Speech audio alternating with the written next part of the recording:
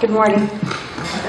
So I was just telling my husband on the way here, or on the way home from church, that when I first came here many years ago, I used to have the biggest fear of coming up in here and speak. And Sammy would kind of tease me every single week and make me come up here, and I'd have almost a panic attack. And he thought it was funny, and everybody else did too.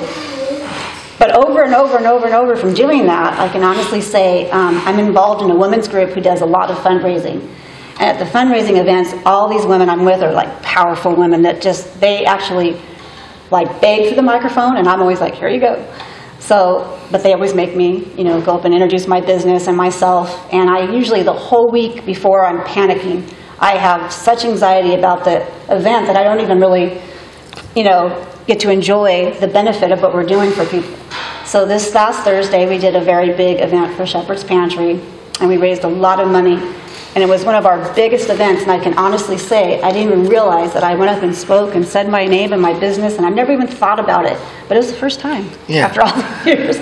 So coming up here is actually really good. It's a great, you know, we're all family. Yeah, I can remember, Tina, you used to never want to come up. I said, come over, come on up, Tina.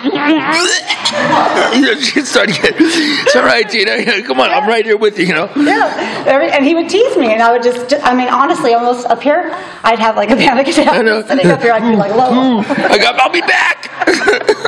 So like I say, it does help to come up and give testimony. It's a perfect, you know, family to share with. Yeah, it and starts when you have to actually get up in front of real people, you know, a bunch of people. Yeah, it's not so scary. So. Well, Tina, you've always been a blessing to our lives. Always you, your family, Tim.